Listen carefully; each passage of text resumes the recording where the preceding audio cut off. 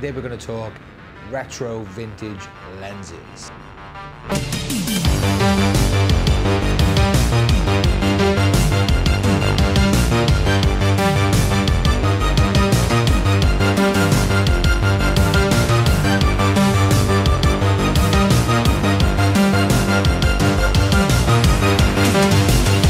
This is a Sunagor 135mm F2.8 lens. This is a steal for only 30 quid.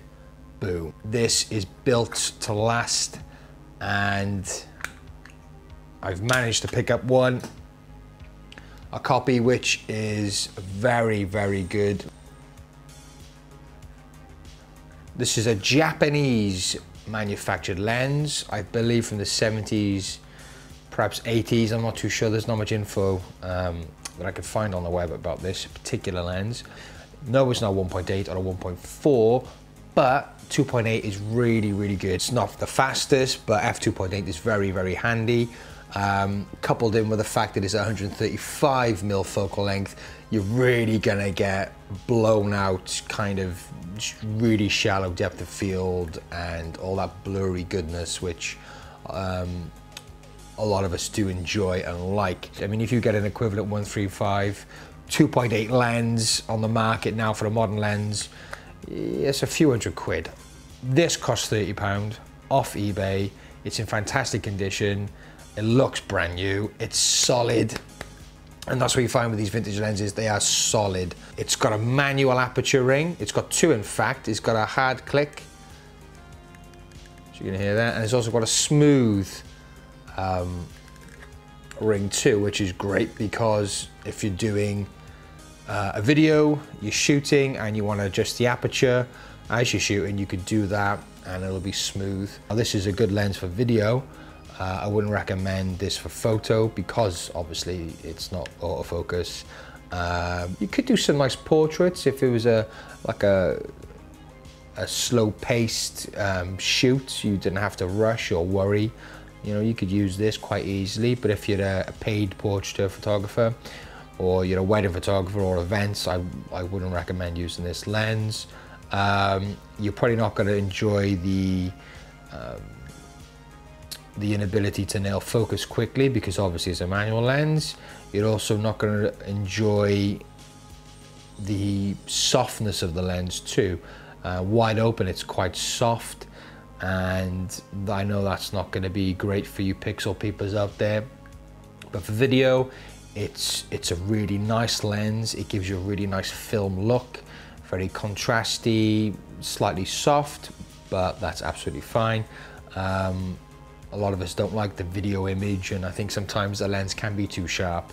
So this Sunagor is, or was, an M42 mount, but I've adapted it with this. So this is now an EF mount, which means it works with my Viltrox adapter for the GH2, and it also works with my MC11 adapter for the Sony a7 III. I've converted all my lenses to EF if they're not. So this is the Bell Howell 28mm, nice wide focal length. Both lenses are full frame, which is important to note, and that's great. So you're not stuck with, you know, an APS-C lens or a Micro Four Thirds lens. You know, you can adapt these lenses on anything. Just be mindful of any crop factors which may incur due to your sensor size. This has a hard click. You can hear it.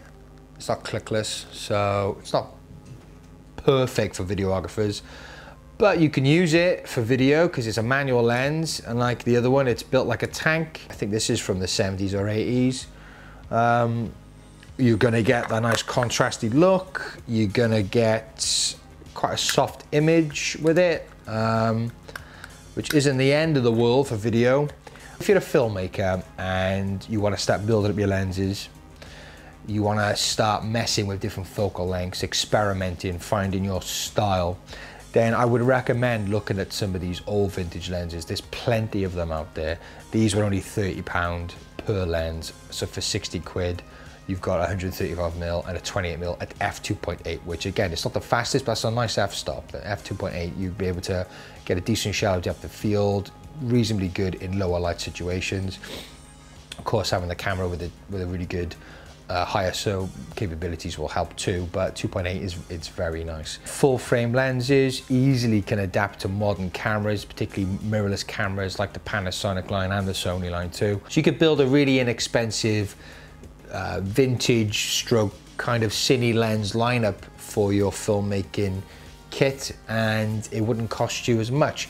Yes, the optics are not going to be as good as a modern kind of cine lens kit, even the cheapest ones like the Rokinons or Samyangs probably won't be as good as them, but nevertheless, if you want a kind of a nice cool retro filmy look, then absolutely check these lenses out. I took them out to Roath Park, slapped them on the A7 III and got some shots.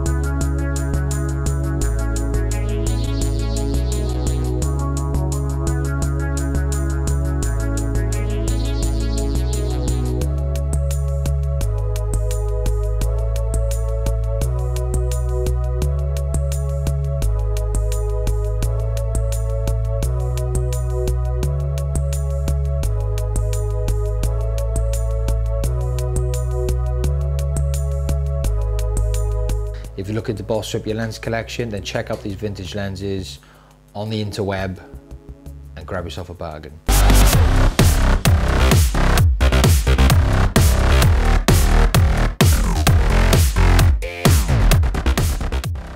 Boom. Fuck's sake. This is the Sunagor